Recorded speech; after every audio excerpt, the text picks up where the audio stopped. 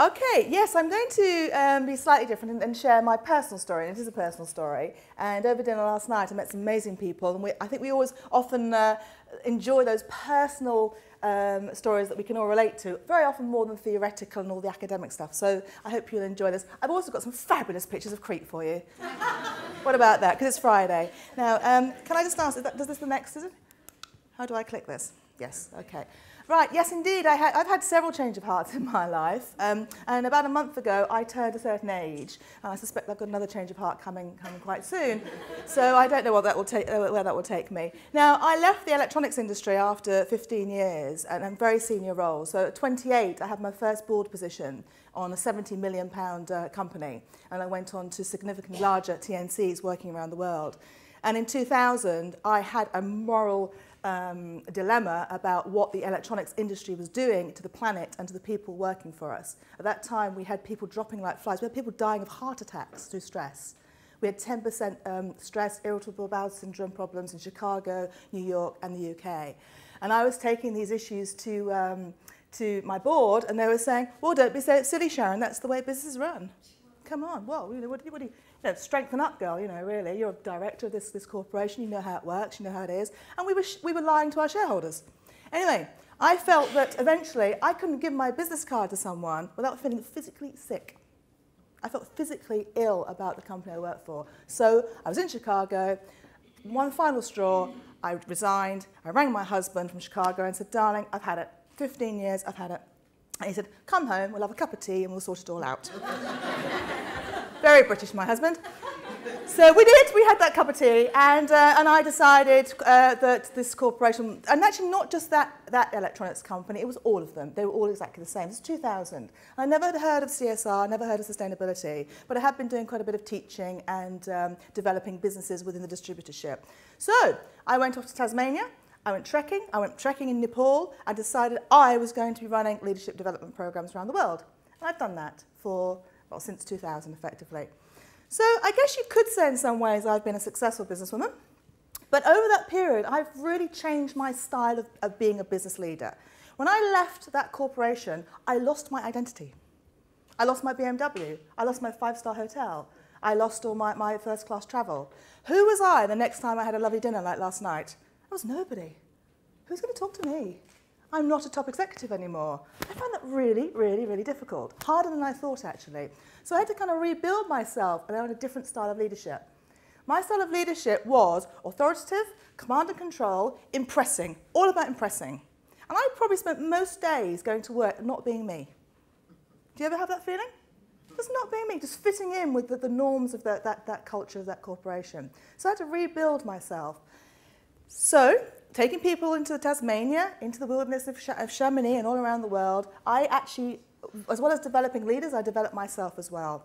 And I learned that actually the way we give our sense, the way we receive sense from people, is how we allow interpretation of leadership is far more important than the authoritative command and control. So really the last 13 years I've been developing myself as a leader around those issues. And the whole issue of the social identity. If the social identity of your corporation doesn't fit you and you don't fit it, get out like I did, frankly. And that's one of the things that I talk about. So, this is the European Sustainability Academy in Crete. And it's mine! It really is mine. This is every penny I own in the world, frankly. So, after several years of taking people to Tasmania, I had this vision. And I thought, I really want to build a permanent, fully ecological, off-grid building in a small community, centrally in the world. Tasmania's a long way away, somewhere access to the Middle East, European clientele. And I went to my husband, I said, darling, could we invest all our savings in doing this? And he went, have a cup of tea and we'll talk about it. Amazing the power of a cup of tea in England. So we did, and he did. And we opened our doors almost exactly 1 year ago today. This building is built purely of straw, mud, wood. We've recruited only local people in Crete, mostly women. The two women architects, 30 years old, designed this. And they are getting inquiries from around the world now because of this building. This is the land before we built it. The remit was we don't cut down one tree, we don't knock down one rock. Look at those rocks. Would you knock those down? The Cretans would. They'd knock the whole flipping lot down. and then replant little trees. I just put that in because it's a nice photograph. And that is behind my academy. So when people are sitting out in the grounds and thinking about ethics and business, that's what they look at. We built the building with including people, the villagers. We've taught the villagers sustainable building processes. We taught them you don't have to decimate an area before you build it. We taught about collaboration, stakeholder engagement. We had a party building this place. We were drinking wine, eating olives. It was just a fab music going. We were dancing sitaki around. It was a real party. This does not work. We taught people about green roofs. So through all the building process, we were conducting lectures and workshops. It was a working process.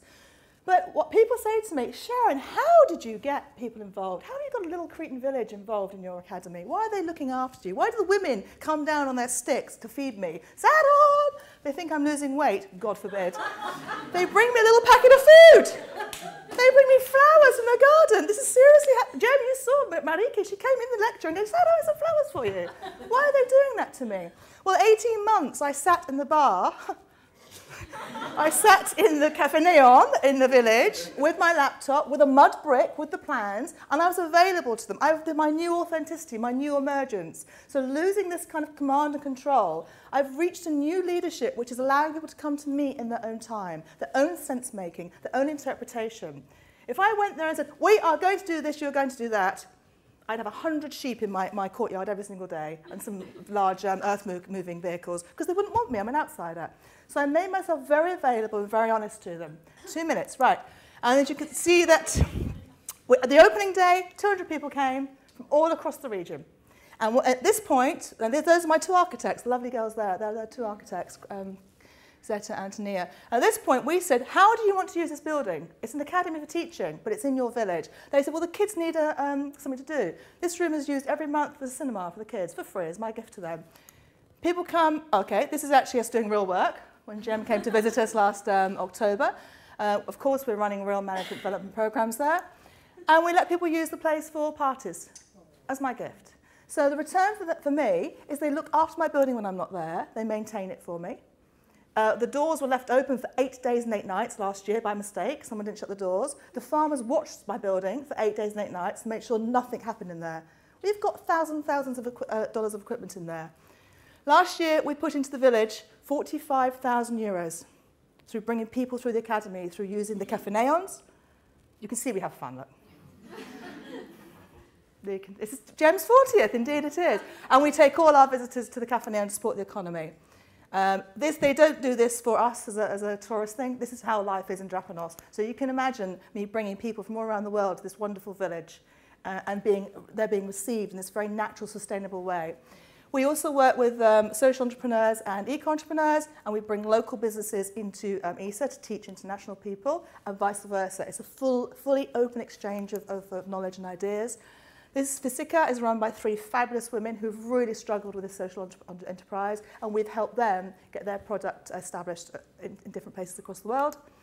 And then we also do the more formal work with businesses like Panasonic and actually WWF, who also are supporters, in educating children across the region.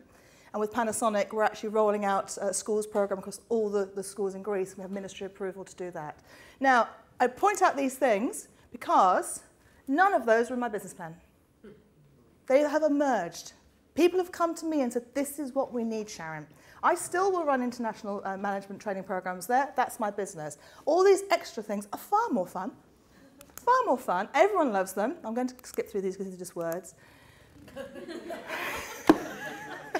Pictures are always far more better, I think. And all the things that emerged, I'm going to finish now, all the things that emerged that I didn't think of, that I didn't control, have been enriched the whole experience of 1 year of setting up the European Sustainability Academy. And it's about me as a leader letting my hands off the control. And just very, very, very final, very personal comment, and I'm stopping, is I want to share that this is because in 2011 I burnt out. I completely crashed. I went to bed for 2 months and couldn't get up. I couldn't make a decision. I couldn't decide if I wanted tea or coffee. That, for me, was the most important thing that happened to me in my whole life. Because when I did get out of bed, I was a different person. I wasn't Superwoman anymore. And since I stopped being Superwoman, my life has become super. Thank you very much.